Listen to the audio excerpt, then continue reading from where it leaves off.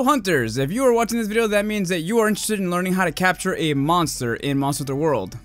Whether that is capturing something to become your pet, or capturing a monster for research purposes. In this video I will show you how to capture your monster. First of all, you need to go equipped. You need to get a trap, whether that is a pitfall trap or a shock trap. A pitfall trap is created by you crafting a net, which is done by having spiderweb and ivy, and then combining the spiderweb with a trap tool item, which you can get these items from either going to the salesman in the main hub world, which you can see here, or go to the guild hall and buy from this nice lady.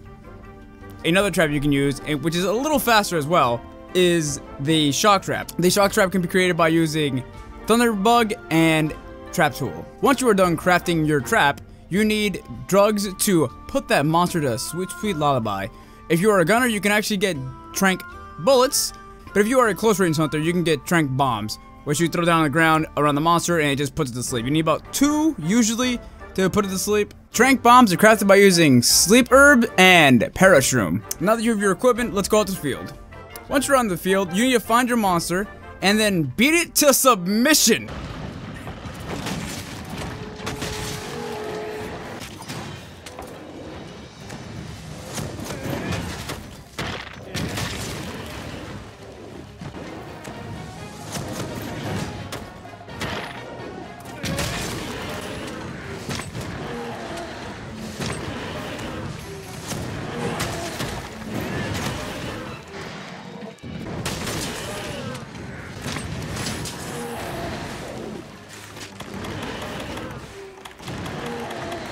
Once you are done beating the monster to submission, you need to look for the signs to know that the monster is ready to capture. You can check the little heartbeat sensor at the bottom left of your screen. When it's very flat, it's about ready to capture. But the main way you know that the monster is ready to capture is when you see it limp. When you see this limp, follow it to its den, put a trap down under it, and throw some tranks down. However, depending on what den the monster is in, different traps might not work in that place.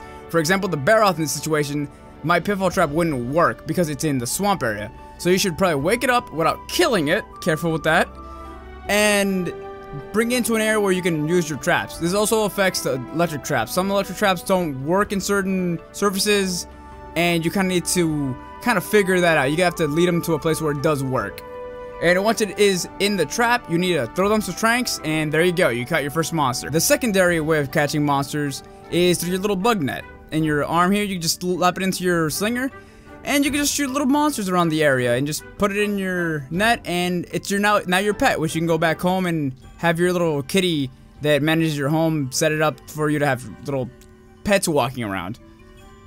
However, you cannot use this net on bigger monsters. You can use this net on a lot of stuff like ants, little bunny things, but you can't use it on monsters that are too big, like this deer here. It's not gonna work. Now, I'm going to also explain one thing about the capturing system.